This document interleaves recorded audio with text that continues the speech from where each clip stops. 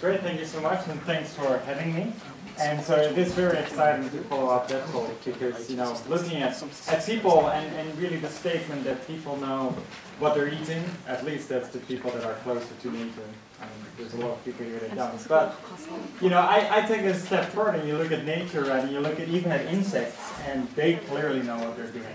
And so that is a really exciting thing to look at, I think, to find out what we can learn from other organisms. So I study monarch butterflies in my lab, and so monarch butterflies are extremely famous for their spectacular migration they undertake every year. So this is going on right now. As we speak, monarchs are coming down. They'll be here in Georgia in a few weeks, and then they'll fly down to Mexico, where up to hundreds of millions of monarchs come together and hang out there for the winter. And then in March or so, they fly up north again and start colonizing their breeding grounds again. So that's why people like monarch butterflies. The reason I like them is not so much for that reason, and this is just to show you some of the close-ups. When you go to Mexico, you really see all these butterflies getting together. And as I said, it's very popular. So these are not my lab members, although I have had people in my lab also dressing up like monarchs. Now this is just to show you how excited people are about monarchs, that they dress up like them and have these festivals. This is actually in St. Mark's, Florida, where we go every year and talk about our research. But as I said, that's not really the reason I like monarchs. I like monarchs because they become sick. And monarchs become sick with a beautiful parasite. So I love parasites, as long as they don't infect myself. But this is Ophiocystis electroscura. It's a protozoan parasite. It's in the same group of parasites that also includes malaria parasites and toxoplasma, cryptosporidium, a lot of things that afflict humans. And this is a very virulent parasite that affects monarch butterflies. And this is really what drew me to studying monarchs. Now, of course, this is essential to the talk. You may be wondering, why am I here? This is, of course, the plant. Milkweeds are what monarchs are specialized feeders on. So the larvae can only feed on milkweeds. But the interesting thing is there's a lot of different species of milkweed, and they vary in their chemicals. And as it turns out, those chemicals have big effects on the monarchs and their parasites. What is really cool about the system is that it's a very nice system to work with. You can find out if a monarch butterfly is infected or not by simply sticking a sticker on the abdomen of the butterfly and then looking under the microscope, look at 80 times magnification, and you can see if there's parasites there. So you see all these dark little spots, or the big things are the scales of the butterflies, the little spots are the parasites. And so you can really see if that butterfly was sick or not. So very easy system to work with. And you don't have to kill the monarch to find out if it was sick. And that's very nice for the people at these festivals. So you can go there and find out if they're sick without killing them, which is great. So I want to address 3 different questions. The first is to just ask how virulent is this parasite. I want to give you a little bit of a background on what this particular disease is, what this parasite does, to start with. And then ask the question, how do these milkweeds that monarchs use affect parasite growth and butterfly disease? And with that, as we're going to see, there's big effects. And then we can ask the question, can these monarchs actually use medicine? Do they use herbal medicine just like those ethnic communities that we just saw in the previous talk? Can we go to monarchs and find out that they behave the same with all their knowledge that they have accrued over the last 3.5 billion years? And then with that, I also want to ask the question, what are the costs and benefits of such medication? And this is an important question that we address in our research. We're looking at the chemicals, but also, you know, why don't all monarchs just use medicine if it's around? So starting to look at the costs and benefits of that. Now, I like this picture because it really sums up the consequences of parasite infection. This is not the kind of picture that you see in advertisement campaigns. You know, what always gets me about monarchs is that they're used for all sorts of completely random advertisement campaigns. To the extent I was in the Netherlands this summer at a bike rental place, and they had a monarch butterfly. So there are not even monarchs in the Netherlands. It just makes no sense. People Google butterfly, monarchs come up. They're very famous. But this is a monarch that is very heavily infected. So infected, I told you that it forms those spores on the abdomen that you can pull off with a sticker. Well, if there is enough of them, they really disrupt the integuments of the butterflies, and they get stuck to their pupal cases. And in this case, nature is, of course, nature, so you have this beautiful papillae taking advantage of that situation and finding a very easy meal. So it's clearly a very detrimental parasite, and we can understand the negative effects of infection when we go through the life cycle of monarchs. So monarch butterflies lay eggs, and then from those eggs we get caterpillars. The caterpillars first start eating up their eggshell, and then they start eating the foliage of the milkweed on which they're laid. And then we go into the pupal stage. This is where the real metamorphosis occurs. new butterflies emerge. Now, if the monarch is infected with a parasite, so if we start, say at the top there with a female butterfly that is infected, she will carry hundreds of thousands to millions of these parasite spores on her abdomen. And then what happens is when she lays eggs, some of these parasites just rub off onto the eggs and they rub off onto the milkweed on which the egg is laid. And then these caterpillars eat up the parasites, so they ingest them. Then they break open in the midgut, they release sporozoites. These sporozoites go through the midgut wall. They replicate at very, very high rates. And then they undergo sexual reproduction toward the end of the pupal stage. And then the monarch that emerges is again covered in tons of these parasites. Right, so it's a very passive process in the sense that these females lay eggs and these parasites get stuck to the eggs and to the milkweed. So that is how that works. So what are the effects of this infection? I already showed you pictures like that. So we see these kind of effects happening and happening more often when the monarchs are more heavily infected. So when parasite load goes up, they're on the x-axis from a few 100,000 to several millions, we can see that the emergence probability of the monarch drops off. So higher infection means less chance of actually making it to the adult stage. These are two mating monarch butterflies, and we also find that the mating probability declines with increasing parasite growth as well. So very heavily infected monarchs don't mate as well, they're less likely to mate. And we don't know yet actually if that's because they're less attractive or because they don't have the energy or the activity they need for the mating. So that's an open question. And beyond that, we also find that monarchs don't live as long, so they live shorter when they're infected, when they actually get through this whole process. And then when they end up laying eggs, they lay a lot fewer eggs when they are infected. So this is indeed a very detrimental parasite to monarchs. Now, to bring it back to migration, we have also found in several studies that the infection reduces the flight ability of monarch butterflies. And that is, of course, very detrimental for a butterfly that has to fly more than 4,000 kilometers to reach the overwintering sites. So there's big costs involved there. So with that, the question is then, what are these monarchs doing about this? And that was really a question that I started addressing shortly before I came to Emory, asking the question, can monarchs use different plants? And so I started rearing different species of milkweed in the greenhouse.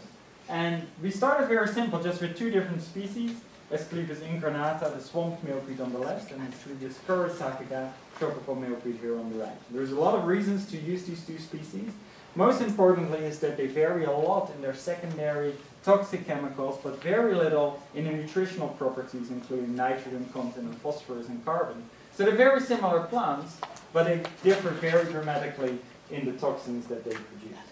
And then what we did is we reared monarchs on these different species, and then on the left I'm going to show you the results for uninfected monarchs, and here I'm showing you the lifespan of the adult butterflies once they had gone through the whole life cycle, made it to the adult stage. And we can see that these monarchs lived about the same amount of time.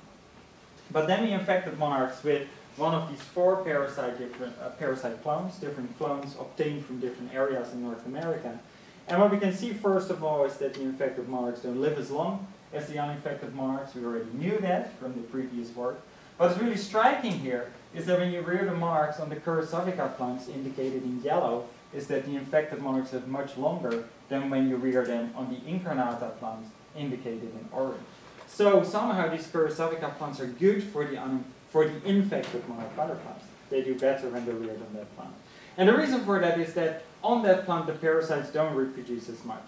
So here are the clone means, so the average for all the butterflies in these treatment groups for curassafica and incarnata plants. And we can see that when the monarchs are incarnata, the parasites do better, the monarchs do worse. When the monarchs are reared on curassafica plants in yellow, the parasites are impeded, they cannot grow as well, and therefore the monarchs do much better. Now I mentioned to you that the big difference between these plants is related to their chemistry. And of course, another reason monarchs are very famous is because of their beautiful coloration. And this is really warning coloration that they're displaying. So they have this black and white, and then the orange.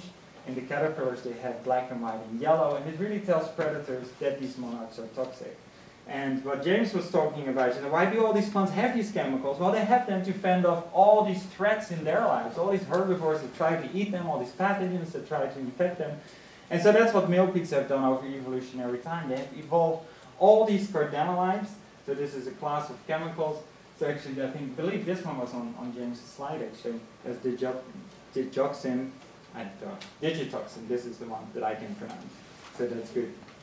And so But what monarchs have done over time is really interesting. They have essentially hijacked this whole system. So not only are they tolerant to these chemicals, they put them in their own tissues and that makes them toxic to their predators. And a lot of work was done by Lincoln Brower, who sadly just died last month. But this is one of these scientists that has done so much to make us understand the natural history of a particular system and warning coloration and toxicity and migration. And so what he did in the 1960s was experiments where he fed monarchs on different species of milkweeds that varied in these cardenolites, then fed them to the blue jays in his lab, and then simply looked at how long it took for these blue jays to throw up. And it turns out that when you have higher concentrations of these chemicals in the plants, that the monarchs are more toxic, the blue jays throw up more quickly, they don't touch these monarchs again, right? So this is a warning coloration where these birds learn not to use these monarchs again. So together with Mark Hunter at the University of Michigan, we have done a lot of chemical analyses on these plants. And here what this is showing is the total cardenolite concentration for Curassavica and Incarnata. You can see Curassavica plants having much higher concentrations than Incarnata plants. And then when we look at the diversity of these cardenolites, there's not just one or two types, there's a lot of different types. So when we look at the Incarnata plants, there's only two types. This is a histogram, so we see that 100% of the plants had one type, 20% had another type. But when we look at the Curassavica plants, we see this huge diversity of all sorts of different cardenolites. So these plants had more of these cardenolites, greater variety of them, and were more medicinal. We followed up that work, as I will show you later, that this is a general finding, not just for those two species. But with this in mind, we wanted to ask if monarchs can actually use this, and when they are infected, actually have the ability to use the more medicinal plants as a form of medicine. So we had two hypotheses. The first one is that larvae can preferentially consume the medicinal milk, and you give them a choice between the medicinal and the non-medicinal plant. And the second hypothesis is that it's not the larvae, it's the adults. It's the mothers that know better. And so they, when they're infected, they lay their eggs on the plants that are more medicinal and thereby protect their offspring against the infection. And remember that it's the mothers that pass on these parasites. So that could be a very valid approach in the monarch life. So a lot of work here was done by a postdoc in the lab, Jerry, and an undergraduate student who was part of the SURE program, so when we started this work. And so the first experiment was essentially to measure how much of the two different milkweeds the larvae ate throughout their life. And so this was a lot of measuring leaf discs and weighing them, and then the result was utterly boring, which usually happens in the lab. And so here, these are individual monarchs. Every data point is an individual monarch. It shows the proportion of their total diet that consisted of the medicinal plant. And you can see that's 50-50 for infected monarchs and uninfected monarchs. So there was no difference there at all. So then we moved to choice tests for adult butterflies. So we had these monarch females that were mated, and then we put them in these big cages in our greenhouse here on campus. And we simply put two plants in these cages, a medicinal one, a non-medicinal one, and then we can simply count the number of eggs that these monarchs lay over a span of 2 hours to see if they have a preference for one or the other of the two plant species. And so this time the result was much more interesting, right? Because now we can see that the infected monarchs here have a strong preference to lay their eggs on the medicinal plant, whereas the uninfected monarchs do not. So this is the proportion of the eggs that they laid on the Curassavica plant that had those medicinal effects. And we can see that the infected monarchs basically are twice as likely for every egg they lay to lay it on the medicinal plant. And I think what's really interesting about this is that I told you that it's mothers that pass on these parasites to their offspring. They cannot prevent that.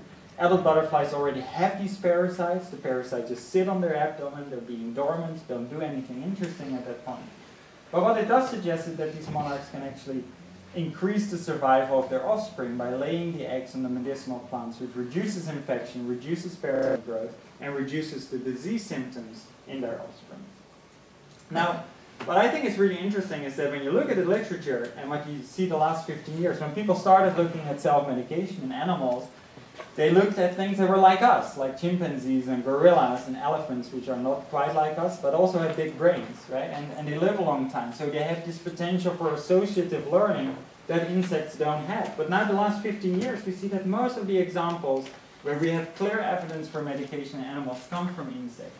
Where there's woolly bear caterpillars or ants, where there's butterflies, there's a lot of studies on honeybees right now that are showing this. So what That means is that animal medication is really very common and a major driver of all sorts of interesting things. And really what I like to think is that they could also serve as a source of drug discovery. So going beyond looking at ethnic communities, looking at animals, and maybe not the most likely candidates that we would have thought 20 years ago, but actually looking at things that don't have big brains. Very briefly, I'm going to mention the costs of medication that we're finding, because just like medicine in humans, there could also be a lot of side effects of what monarch butterflies are doing.